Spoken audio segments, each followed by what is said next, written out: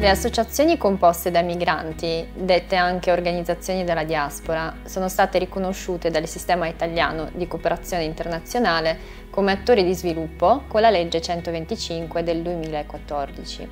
Tuttavia, queste organizzazioni svolgono un ruolo cruciale anche nella risposta alle emergenze umanitarie nei loro paesi di affiliazione e nelle fasi di ricostruzione post-crisi.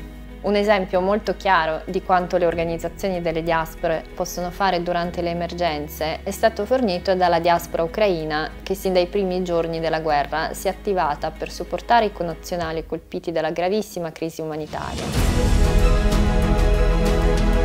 Perché il primo principio è aiutare, salvare.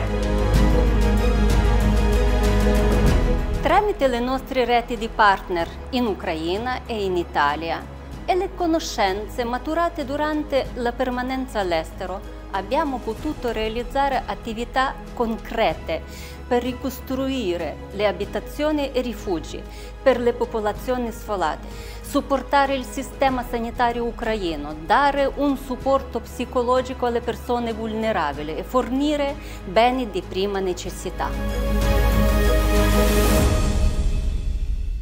Abbiamo fatto tutte noi, mandare cibo, mandare vestiti, mandare quello che ho potuto. Sono sicura al 100%, lo so dove sono andati tutti i beni, tutti. Perché noi conosciamo cultura, possiamo interpretare la difficoltà vera che hanno persone, quelli che hanno abbandonato i casi suoi. E selezionare ovviamente il partner anche di fiducia.